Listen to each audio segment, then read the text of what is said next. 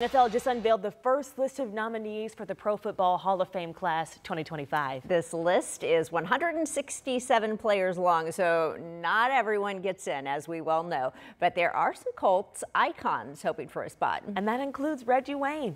He was a wide receiver with the Colts for 14 years after being selected in the first round of the 2001 NFL Draft. And he is still here in Indy as a wide receivers coach for the team. So Reggie was already a finalist for the Hall of Fame once before.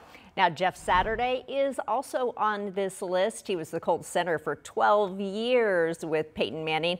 And you might remember he had a brief stint as the interim Colts head coach 2 years ago. And who can forget Pat McAfee? The former Colts punter was with the team for 7 years before his retirement in 2016. And since then, he's become a TV star as host of The Pat McAfee Show and does college football commentary on ESPN2. So the Hall of Fame committee will narrow the list of nominees next month, and then the group of finalists will be announced in the spring.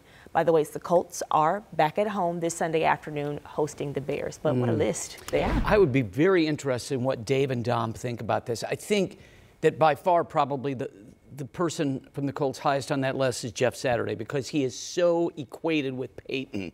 You know, they played together so long, champions and so forth. But Reggie, I thought he was going to get in last time. So let's hope. Fingers crossed, they all deserve it. Well,